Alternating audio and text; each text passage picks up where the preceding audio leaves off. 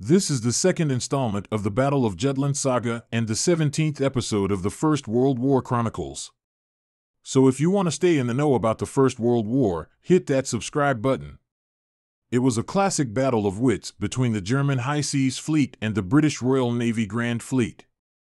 Hipper of Germany and Beatty of England were the vanguard commanders of both sides, and they went head-to-head for a few rounds. Hipper managed to lure Beatty into a trap set by Scheer, and Beatty quickly realized he was in a tight spot and ordered his fleet to retreat to the side of the British Grand Fleet. Thinking they had the Brits in their grasp, the Scheer fleet on the German side gave chase at full speed, only to find themselves in the very trap they had set for the British. At about 6 o'clock in the evening of May 31st, 1916, the main forces of the British fleet led by Beatty and Jellicoe converged. Both fleets turned eastward, and under the command of Jellicoe, 24 British battleships, lined up in a column 15,000 yards long, pounced on the German fleet, ready to seize at the vantage point of the T-head. Back in the days of big battleships and cannons, the most important thing in a sea battle was to take control of the T-formation. What does that mean? It's when two fleets meet and one of them forms a line across the other, so that their front and rear cannons can fire at the enemy while the enemy can only fire back with their front cannons. So, it's really important to get that T-formation. The Beatty fleet also changed course and kept fighting the Hipper. At 6:17 p.m., the most classic scene in the history of human sea warfare was officially staged. In front of the fleet advancing northward, a line of 24 British battleships and 7 battlecruisers appeared. At Jellicoe's command, the main guns of the 24 battleships fired simultaneously, like hail, smashing the German fleet. In just 13 minutes, Scheer's vanguard and Hipper's battleships were covered by 14 rounds of heavy artillery fire. The battlecruiser Koenig ignited a raging fire, and the sailors on board jumped into the sea to escape. Hipper's flagship, the Lutzow, was bombed and the side deck was flooded. The Cambridge of the Von der Tann was blown away, and the deck was full of dead and injured sailors. Scheer's flagship, the Kaiser, also ate several heavy shells, and the formation was disrupted. Scheer had no idea he was walking into a trap. The British had been waiting for him all along, and the situation was looking pretty grim for the Germans. Scheer had his fleet in a line formation, which didn't allow them to use their firepower to its full potential, so he quickly ordered them to turn around and head back. Little did he know, the fleet they were chasing, Beatty's, had already circled around and cut off their escape route. Scheer had no choice but to order the German fleet to turn southwest and flee. It usually takes half an hour to make such a maneuver, but Scheer managed to do it in just a few minutes. Even Jellicoe, watching from the command center, couldn't help but admire the German fleet's agility. But admiration doesn't win wars, and the British were about to give chase when the Germans made a last-ditch effort and turned around. That's when Hood, commanding the 3rd Battlecruiser Squadron, gave chase and engaged Hipper's fleet in a fierce battle. Hood's flagship, the HMS Invincible, was hit by several shells, and the ammunition magazine exploded, splitting the ship in two and sending 1,026 crew members to the bottom of the sea in a blaze of fire. The mighty battleship Marlborough was hit by a torpedo, filling the boiler room with seawater and leaving it spinning in place. Jellicoe, seeing the situation, decided to call off the pursuit of the German fleet, which was heading southwest and further away from their homeland. Scheer, looking back, noticed that Jellicoe had stopped chasing them and figured he must be waiting somewhere. Scheer weighed his options and, knowing that speed was his advantage, decided to turn around and fight his way back. He led his fleet in an attempt to break through the tail of the British fleet and eventually make a bloody path back to Germany. At 7 o'clock in the evening, Scheer's fleet was approaching the British fleet again. Surprisingly, Scheer's advisors didn't do well in math, and the fleet deviated from its course, not heading to the rear of the Royal Navy, but directly into the center of the fleet. The British, in a daze, formed a T-shaped formation, which made Jellicoe ecstatic. Is this Scheer a German? He should be awarded the British Navy Medal. Scheer's name is well deserved. The two fleets opened fire at a distance of 8,000 meters. Scheer ordered the fleet to attack with torpedoes, while commanding Hipper's 4 battleships to launch a suicide attack to cover the main force's retreat. Hipper shouted "Long live William II" and charged forward, and the fleet escaped under the cover of smoke and Hipper. Unfortunately, Hipper wasn't so lucky. His flagship, the Lutzow, was completely disabled and sunk after being forced to abandon ship. Hipper transferred to the Mao, a strategic cruiser, to command, but the Mao and the other 2 strategic cruisers were also in bad shape, taking on a lot of water. If the British had fired a few more rounds of simultaneous shots at this time, they would have all sunk. Lucky for Jellicoe, he had the foresight to turn his fleet eastward to avoid the torpedoes, allowing Hipper to escape. By 8 o'clock, the night had fallen and Jellicoe decided to stay put and wait for Scheer's fleet to return, ready to pounce and annihilate them. Jellicoe, puffing on his pipe, smugly told his officers that tomorrow would be a glorious day for the Royal Navy. Scheer, too, realized that if his fleet couldn't break out of the encirclement under the cover of darkness, they'd be in for a rough ride come morning. After careful analysis and calculations, Scheer adjusted his course and had to break out from the rear of the British fleet. To this end, all available destroyers were sent out to lay down a smokescreen of torpedoes to protect the main force's breakout. At the sound of Scheer's command, German destroyers attacked like a pack of wolves from different directions, leaving the British completely confused and unable to figure out the Germans' movements. At 11:30 at night, the Grand Fleet and the Royal Navy's Regard Fleet encountered each other, staging the final act of the Battle of Jutland. The 2 sides, with the help of flares, searchlights and the fire from the ships, exchanged fire in the melee. The British armored cruiser HMS Black Prince charged into the middle of the German fleet, attracting the siege of 4 battleships. Black Prince immediately became the Dead Prince.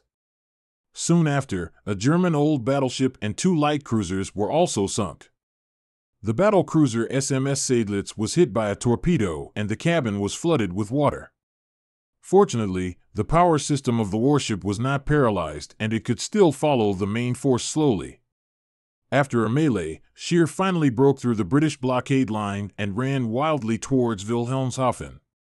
After World War I broke out, the German Navy laid countless mines in the German waters. The position of the mines was like a maze, only the Germans knew the waterways through the minefield. At 3:30 in the morning, the darkest moment before dawn, Scheer checked the compass direction and found the entrance of the waterway, commanding the fleet to form a line, one following the other, safely passing through the minefield. The British fleet, following closely behind, could only fire a few shots, not daring to cross the minefield. At 4 o'clock, the British Navy intercepted a German telegram saying that the Scheer fleet had safely passed through the minefield and was heading back to base. "So, Jellicoe, it's time for you to come back too. There's no point in waiting around."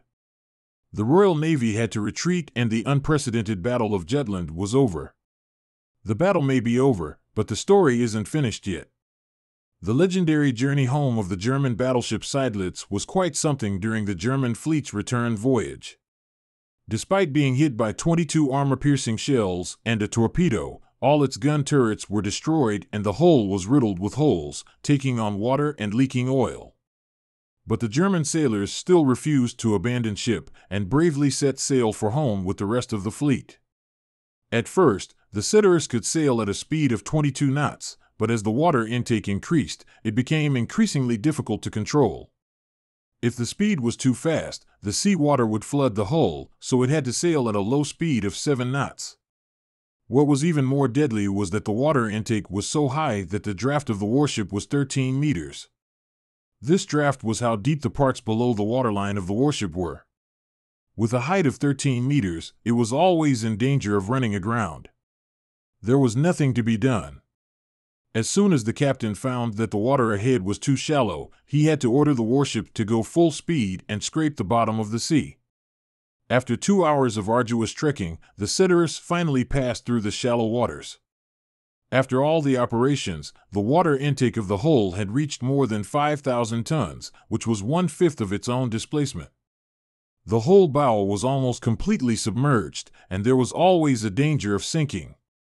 At the moment of danger, the captain issued an unusual order again, letting the ship sail in reverse at full speed, with the stern becoming the bow, in order to reduce the impact of water intake as much as possible. Finally, the Cetterus reversed into the dock and completed this miraculous return journey. The Battle of Jutland was the biggest naval battle of World War I and the only time the British and Germans went head-to-head in a big showdown. After the battle, both sides claimed victory, but looking at the results, the Royal Navy lost 3 battleships, 3 cruisers, and 8 destroyers, totaling 115,000 tons, while the German High Seas Fleet lost 1 old battleship, 1 battleship cruiser, 4 light cruisers, and 5 destroyers, totaling 61,000 tons. The losses were nearly 2-to-1 in favor of the Germans, so they had the upper hand. If we talk about the battle process, the British had the upper hand, taking the initiative throughout and twice occupying the advantageous T position. In the end, the German fleet had to flee in disarray. The reason why the British couldn't turn their advantage into victory was largely due to their ship design. British warships emphasized speed and firepower, sacrificing armor.